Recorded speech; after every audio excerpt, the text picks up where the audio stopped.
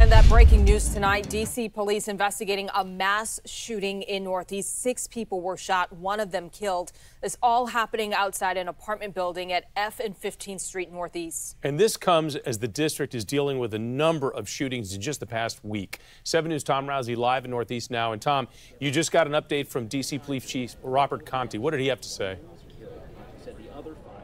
You're going to hear from him in just a moment, Jonathan. Meanwhile, the investigation goes on in this alley off of 15th Street Northeast. I'm going to step out of the way here so we can zoom in and show you what's going on right at this moment. In addition to D.C. police, we have seen ATF here on the scene as well. Here's video we took a little bit earlier in the evening. Now, the police chief just confirmed 6 people total shot, all of them men, no juveniles. He said one of the 6 has died. And over the last week or so, we have just seen shooting after shooting.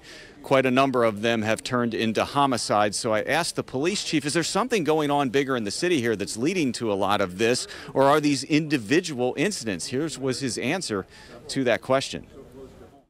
There's been no thing that links each one of these cases specifically together, and that is very unfortunate that we're seeing the number of instances that we're seeing. I think when you really kind of start to peel back the onion on it, you see the common denominator are illegal firearms in the hands of people who shouldn't have them.